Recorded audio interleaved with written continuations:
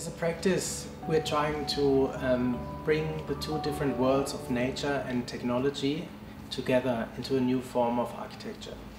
We're trying to get inspiration from nature without necessarily copying nature. The question of nature and technology, we see kind of two mega trends. One trend is that people have discovered that nature is incredibly important for their lives. At the same time, there's a mega trend that communication and communication devices over the last 5 to 10 years have enabled us to live in complete isolation and to have a virtual representation of everything around you. We think that there's a potential of actually integrating these two trends into one and really fuse and merge nature and technology for a new kind of architecture and life in the 21st century. This project here is the project Future Home in Beijing, and what it actually is it's an artificial environment. It creates an artificial nature that is under a sky dome, and under this sky dome sits a pavilion that talks about the future of architecture, about the future of nature, and about the future of technology. The building, rather than shutting itself off from nature like most other buildings do, the building is trying to immerse itself into nature. It opens itself up to the surrounding environment, and this is only possible because the entire project is covered with a new skin and a new dome.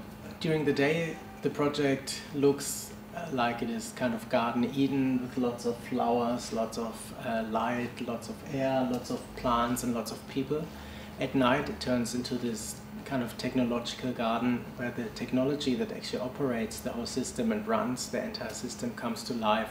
We believe that this inspiration from nature can come in at different levels of scale of a project. We recently won a competition to design a stadium for Ethiopia, the Ethiopian National Stadium in Addis Ababa. So at a master planning level, for example, this master plan is inspired by this idea of the local landscape in Ethiopia, which is a characteristic with many craters from ancient volcanic times. I saw an image, a microscopic image of a little moth from Africa in an in-flight magazine. And when you look very closely at that image of the moth, it shows very different colored shingles that protect the moth against heat, against cold, against water, against sun, etc. And at the same time give it its incredible beauty. And that idea of the shingles, of the warm textures that are characteristic for a country, and of the protection of the container with a beautiful skin has then translated into the stadium facade.